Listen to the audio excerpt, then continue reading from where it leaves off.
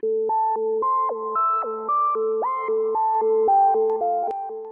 know, just after the Second World War, a bunch of Southern California hot rodders used to congregate on some of the dry lakes in Southern California to sort of test their cars for maximum speed. And this evolved into a land speed record sport that established itself around Bonneville, Utah. A dry lake bed, it was ideal for this kind of record testing.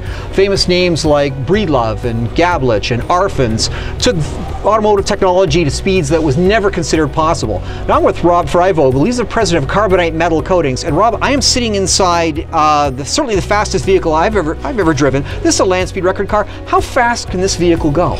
This car is designed to be the first wheel-driven car to be 500 miles an hour.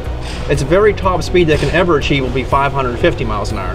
At that stage, the air underneath the wings will go Mach, and it'll be a Mach bubble, and it'll stop us from going any faster. So, but the current record that we're trying to shoot for is the fastest wheel-driven car, which is 458 miles an hour. Now that's to give folks a sense of how fast that is, typically. An Indy car might go, perhaps, 215, 220 miles an hour. I think these days a funny car can go 280, 290, and this is almost double the speed of some of the fastest race cars on the planet today. And this is a wheel-driven vehicle. What powers this? It's a twin turbocharged big block Chevrolet. It's 540 cubic inch. There's really no more Chevrolet parts in there. It's a Chevrolet architecture. It's all aftermarket. And it'll make approximately 2,600 horsepower at 30 pounds of boost and 7,200 RPMs. So 2,600 horsepower, and that's really gives you a sense of that scaling notion of aerodynamic drag going up with the square of the speed and horsepower required. The general rule of thumb by the cube of the speed? That's correct. Yeah. So 2,600 horsepower to go that fast. And how long would a typical speed run be? It'll take about 60 seconds to run a full 5 miles. We go run the 6.5 mile mark. The last couple of miles go by in 7 seconds each, so at top speed. So now I understand that to negate wind effects, you're required to turn around and do it in both directions within a prescribed time period. That's correct. We have 1 hour to turn the car around to go back the opposite way through the same section of real estate, and you're clocked over the full mile. It's not just a top speed that you achieve, but it's an average speed that you achieve through a whole mile. I'm inside a cockpit here that's very well triangulated. It's very securely welded here. What are the materials construction techniques? This has a bit of a funny car feel, or a rail feel about it. It does have a little bit of a rail feel to it, but we actually built it much stronger than the regular rail can be because we're not as concerned about weight as the drag racing cars are. Sometimes actually a little bit of weight is good for you for stability in this aspect. Now this car looks like a needle, but this is not a motorcycle or a three-wheel car. This has 4 wheels, in fact. Understand the front wheels actually are solid. They're not rubber tired. They're solid rollers in the front because at a 21-inch diameter tire we needed to achieve this body style. We can't find a 21-inch tire that'll live underneath that speed. So we just turned blank rollers up, out of a billet. And did a finite element analysis study on it to make sure that they will not come apart at speed. Now, Rob, of course, we know that the minimum frontal area is always a goal, minimum wetted area is a goal. We still have to package that big block behind us, of course, and all the necessary structure to make all this work. But what's notable about this is compared to, say, Formula One technology, I don't see any vortex generators. I'm not seeing any sophisticated or odd devices controlling boundary layer, redirecting flow. This is good old-fashioned aerodynamics. Yeah, we're trying to achieve laminar flow as far as possible. So we don't want anything like a vortex generator or trip flow like it would. So we're trying to separate the air as easy as possible and bring it back together as easy as possible, with the fastest, easiest transition, and with a minimum amount of wetted area.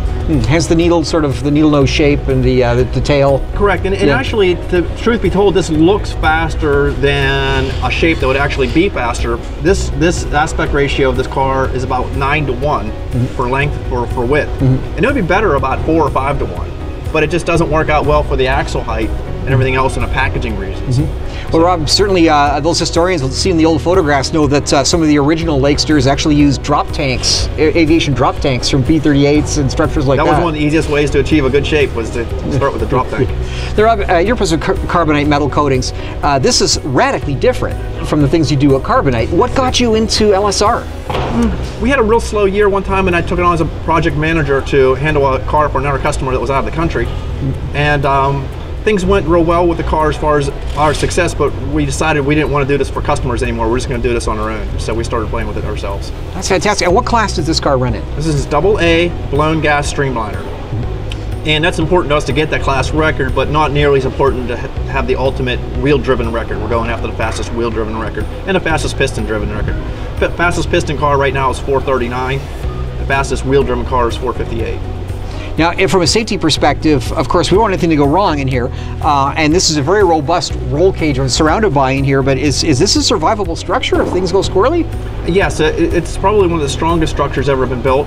One thing we did different, there was this top bar that comes down through here. You notice these bars are straight all the way here. So all the energy coming in straight into this bar, if the car flips up hard on its roof, is going to go all the way back, all the way to tie into this bar and the floor bars.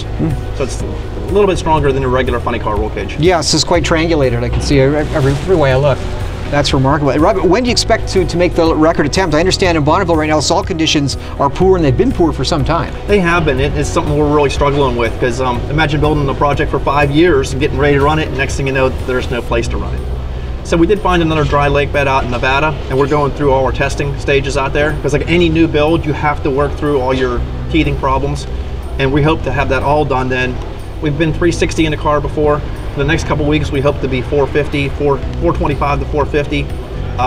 At that stage, we'll have a good, a good opinion of where we are with the car and what needs done with the car. So when August rolls around for Speed Week, we can basically unload and go get the record. Rob Freivogel achieving the fastest ever speeds attained by a wheel-driven vehicle and going after the record at Bonneville.